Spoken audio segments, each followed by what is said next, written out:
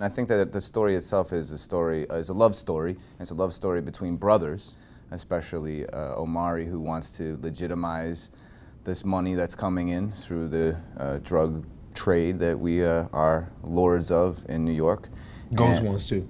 Ghost wants to. Yeah, you know people will be right now like, I know, Omari, we know him now. He's navigating, you know, he's trying to figure out how to get from one side of life, which is a dark, grim side, where he and Tommy, played by Joe, have sort of dominated in a city where, as the title track that Curtis introduces the show with, they're from a big, rich town, you know, and they just grew up in the poorest part. And so he's trying to figure out how to let that life go, while Joe's character wants me to hold on desperately to that life, because all he knows is that it's brought us to fame, not only fame in terms of popularity, because it's the last thing we want. We want to remain obscure, but fame in terms of being more powerful than anybody that grew up in our neighborhood. And of course, I want to create new pathways, new opportunities. I want to sort of cut across the grain and become this entrepreneur of clubs internationally, not only in New York, but you know, across the pond as well. Those are my dreams, lofty dreams that I think are still connected to his father, which when you watch the series, you'll see that, you know, underneath all of this is this sort of like baton carrying that Ghost is trying to do to maintain what his father once dreamed of doing with clubs. I think it's very reflective of New York as well. There's so much, the Latino community is really strongly represented, especially with Ghost speaking Spanish. And then of course we have white and black and everything in between, and that's only going to grow. Hopefully there's more and more seasons, and it really shows New York off as the incredible, diverse community melting pot that it is.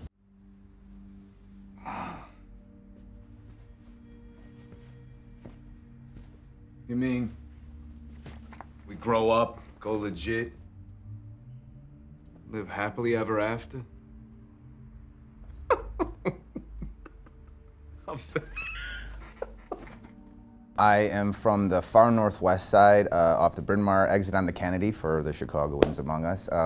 It's called Norwood Park, and I grew up in Norwood Park and Jefferson Park on the far northwest side. And I went to high school. Park. Did you guys catch that? Park. He's truly a Chicago We're all native. divided into parks. That's it. It's a city of parks. That's it's actually one of its other names is the City in a Garden. Isn't that pretty? That is pretty. So you kind of got a garden feel to you. That's true. I'm floral. I smell good. I look good. Part of the thing. Shut up. Yeah. So I went to high school in Niles. It's a border suburb just north, not too far. And I went to Columbia College, Chicago. I'm from ATL, Shouty, shout, and Decatur, where it's greater, more specifically, and went to high school about 40 minutes away to a school very similar to Joe. It used to be a boys' school, actually home to David Hasselhoff before he was kicked out, or high school home to him. And then, you know, and I was one of maybe 13 blacks in the school when I got there. You know, sports sort of drew me in. I played all the ball and found the pen as a poet back then when I was in high school, and ultimately found my way to University of Georgia, where I played football and minored in theater. And 17 years later, coming out of college, I found my way to Joe Sikora from Chicago. Joe, you want to tell her what I always tell you? That's an awesome question. Make the sign of the cross before you read each script. I don't say that to Courtney says that. Every time he brings it up, I say, Joe, you're not going anywhere, brother. they very much need you on the show. And he goes, and you know, and I respect it and honor it, because we both come from theater, and you know, he respects the craft. He's so talented, but at his base, the talent comes from a place of respect for what we do. He doesn't take it lightly, and so in his mind, he's like, I better run hard every episode. I tend to think he's going to be around. But also, really, to speak of that and give my partner here some credit where credit is due. I think, like 50.